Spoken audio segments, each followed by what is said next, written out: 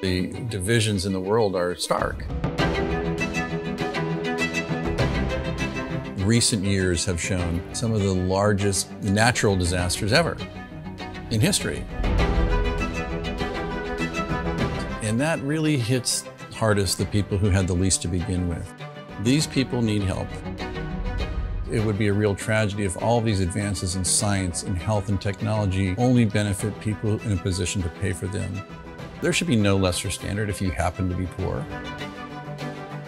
These problems can be overcome.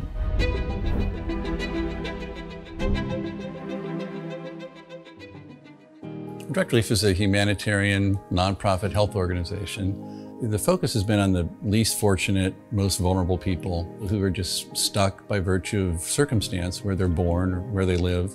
On a good day, things are tough for a lot of people in this world and in this country. On a day-to-day basis, we are in touch with thousands of people in partner organizations. And what we can do is mobilize private resources for their benefit and make it available free of charge. We are the largest private provider of cold chain medications. We're the first nonprofit in the history of the United States to obtain accreditation just like a commercial distributor. And it's been expanded geographically to every country in the world and every state and territory of the United States. What's now Direct Relief officially was started in 1948 as a private effort of a war immigrant businessman named William Zimden. And it was just with his own money and the sensibilities of a business person who himself was an immigrant. The basic guiding principles of a war immigrant businessman really influence what Direct Relief has done ever since. And they begin with just serving the people who need help. The level of need, it's huge and unfortunately growing. And so the privilege of Direct Relief is being able to do something on behalf of folks who need help. It's a non-patronizing approach. It's deep respect for the people we're working with. You know, Direct Relief works with both people in the most desperate circumstances imaginable and some of the leading companies in the world. And that's a rare toggle. I think most of us spend most of our time with people who are most like us. There's great people and great talent and great dedication, and they never meet. So we do our best to lift from the bottom and bring resources to where they're needed, and also invite participation from the top. And both are important to make a dent. It's important to build on what exists. Direct Relief is interesting. It's government-like in its purpose. It exists only to serve the public good, but it's business-like and private in its character. The purpose has always been very basic. You know, how do you mobilize private resources without any other agenda other than to help and make them available in the most efficient way possible? One of the guiding principles is removing barriers. How do you encourage a company to understand that there are people who are never going to show up on your sales forecast? Boy, will they benefit from the service. So the barriers of visibility, of perspective are real, but there's practical barriers that we do our best to identify those and tackle them one at a time.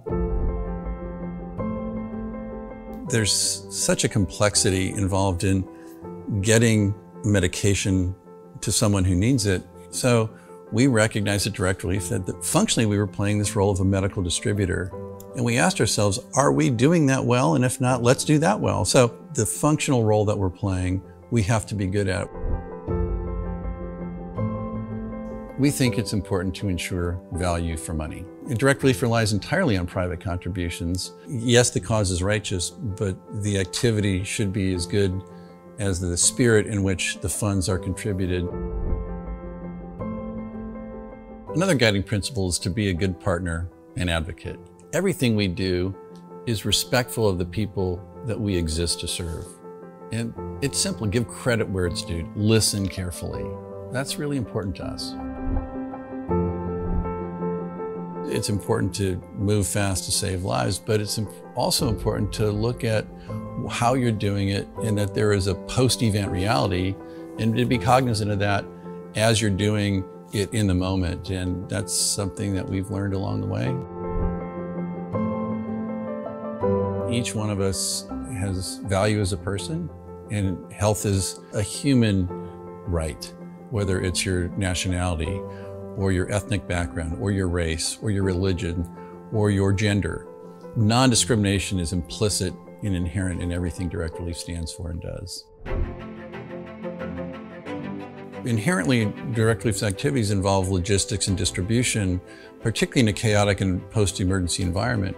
These are vexing issues, and we want to do it as well as it can be done. So we asked the people who are best in the world if they would be interested in participating. And FedEx was obvious. So for direct relief to have the benefit of all of what FedEx has learned is enormously powerful. It allows scale, it allows efficiency, it allows a new perspective. And that's what we mean by aiming high. So we have this great privilege of engaging with people who come in from very different backgrounds, but with the same purpose of trying to just do something good. It doesn't matter if you're typing or talking on the phone or working on the warehouse floor. They're all part of an effort that means something bigger. And that is the fuel that kind of keeps you going. It gives you some sense that there is a way to make meaningful progress, even for a little organization that started at a kitchen table, but that's what provides motivation in life.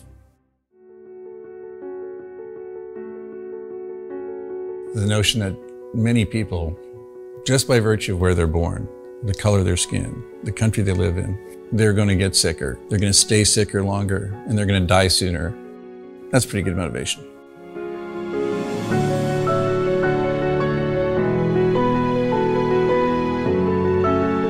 These issues are too big for any one organization to address. We really work hard to honor these guiding principles, invite people to participate, and we are sure thankful for the thousands of people across the country and world who have become part of direct relief by virtue of their participation.